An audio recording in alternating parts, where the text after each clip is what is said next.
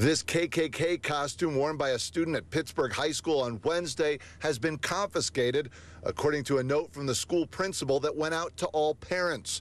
Other students, though, very upset over what they witnessed at school and saw in this photo. I was surprised, like how the principal or none of the security agents didn't stop him or anything like that. Students tell us there was a costume contest at lunch on Wednesday, and that is the day the costume was worn. In a note that went out to parents Thursday, the principal says the student in the Ku Klux Klan costume admitted to wearing it on a dare. Even if it was a dare, because that's still disrespectful to our kind and stuff, and that's still disrespectful.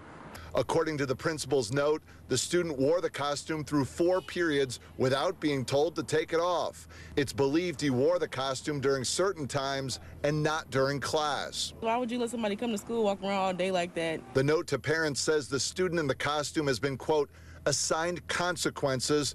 He will participate in the school's restorative justice process to learn how his actions have impacted and harmed others. And in that process will help repair harm he has caused. Some we spoke with believe stronger disciplinary measures should be taken here. He should be expelled. No comment. I'm just saying, it is what it is. He shouldn't, as disrespectful to everybody. Now, I did reach out to the principal and the superintendent to get their take on all of this, but have yet to hear back.